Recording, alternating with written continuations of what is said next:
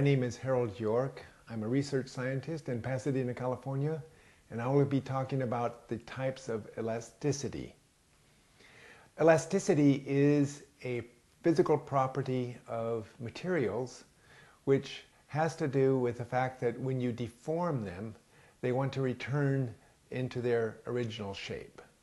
So let me explain this on the board. So we think of elasticity in the sense of stretching a rubber band, and it wants to return to its original shape. But also we could have a metal bar that we bend in one dimension, and it wants to return. That's a bending a deformation. Or we can twist the bar and have a twisting deformation. It wants to return to its original shape.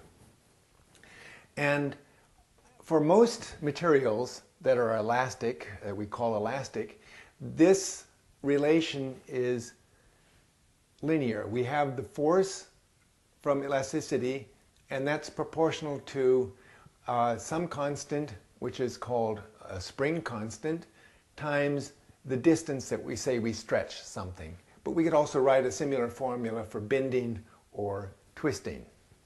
An example would be a guitar string.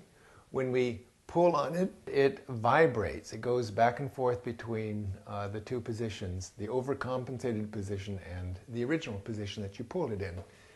Now, not all materials remain linear if we stretch them too far. Let's look at this curve of the force as a function of distance. If we start out by pulling on a spring, we can, first of all, it's linear, but actually we can start deforming the spring, and it becomes overextended.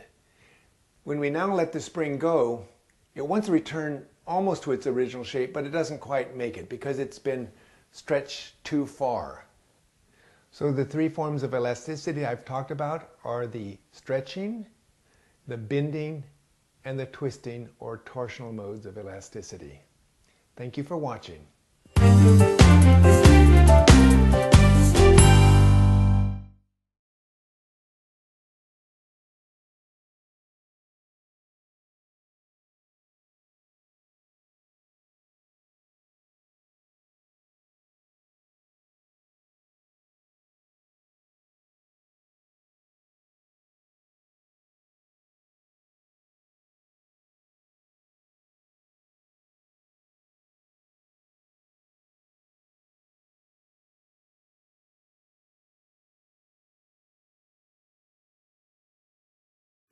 The elasticity of rubber.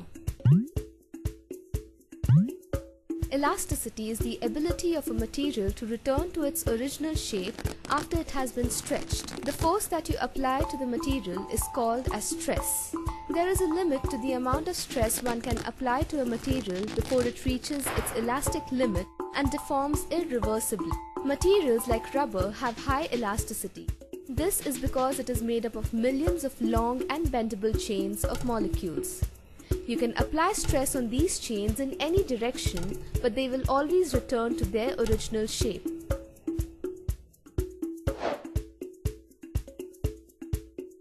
Rubber can be harvested from the rubber tree by making an incision in the bark and collecting the white sap that oozes out.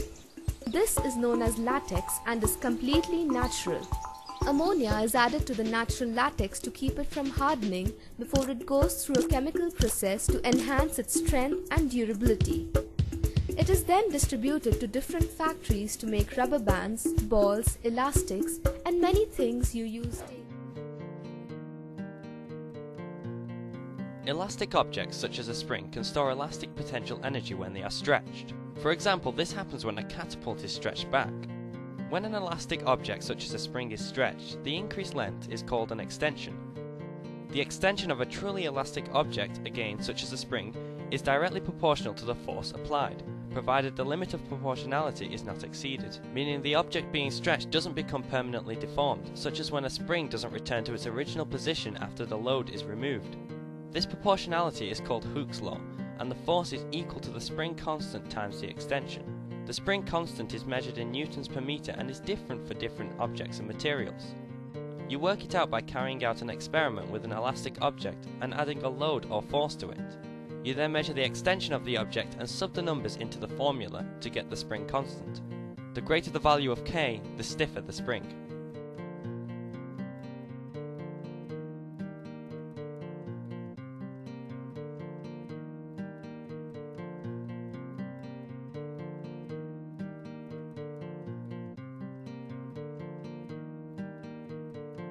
So most of us have heard of gravity before and think of it as the force that holds us on the ground.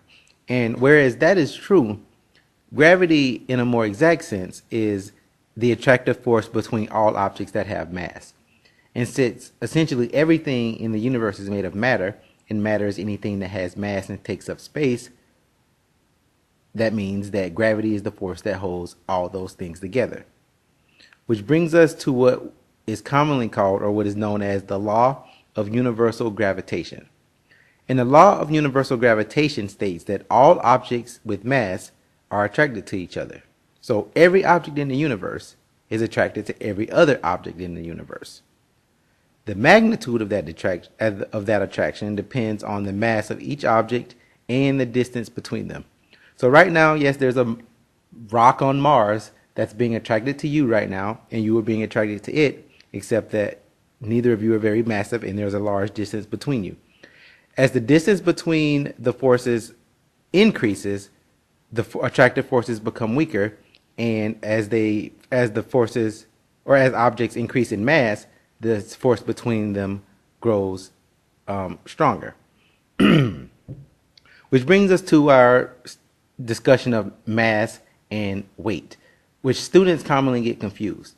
Okay, mass is the amount of matter in an object, and mass does not change depending on your location.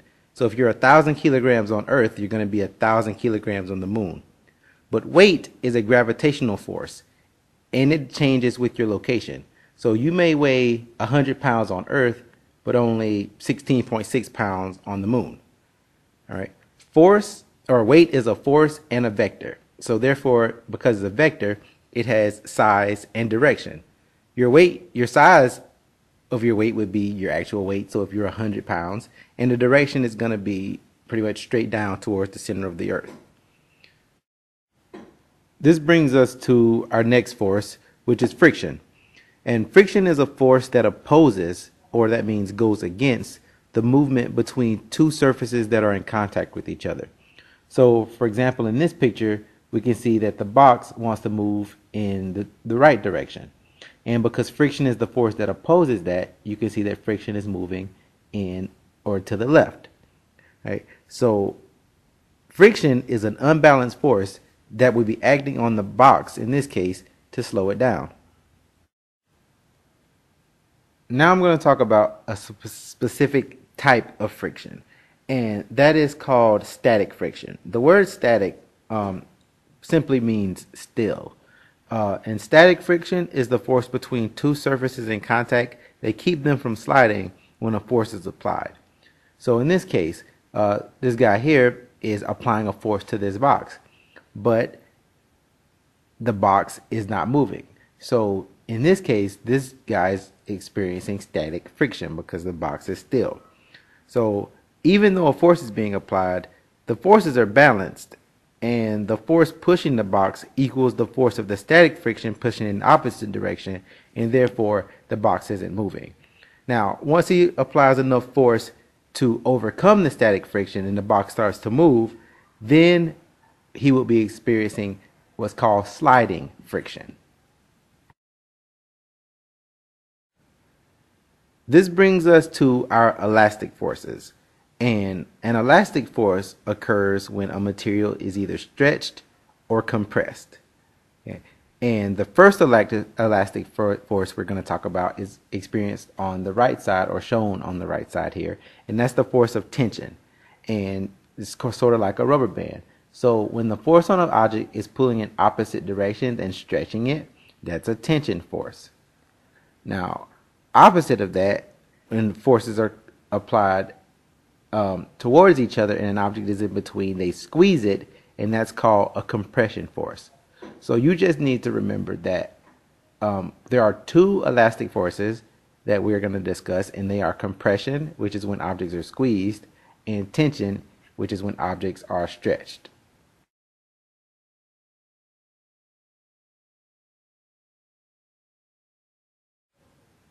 The last force we're going to discuss in this lesson is called the normal force.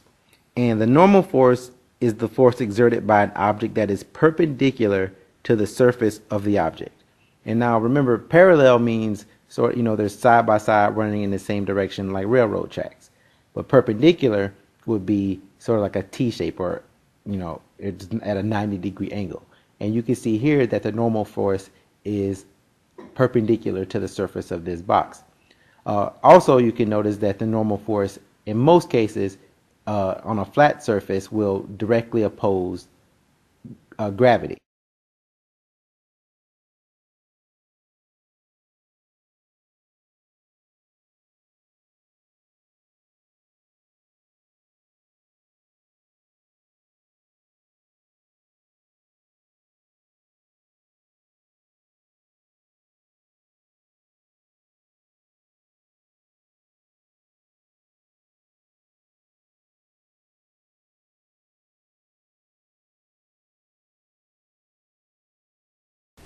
Here is a catapult. This catapult currently has a force being applied onto it. Gravity pulling it down. The weight, the mass of the catapult also pulling it down.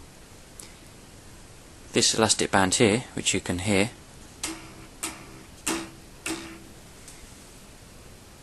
is stretched.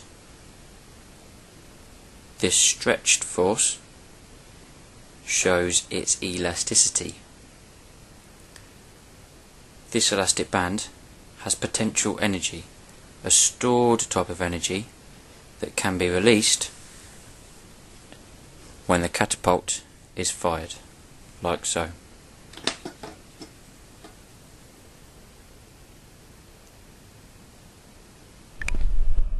Now that the stop beam shown here has been replaced, the stored energy from the elastic band will travel through the arm of the catapult and will be released when it gets to that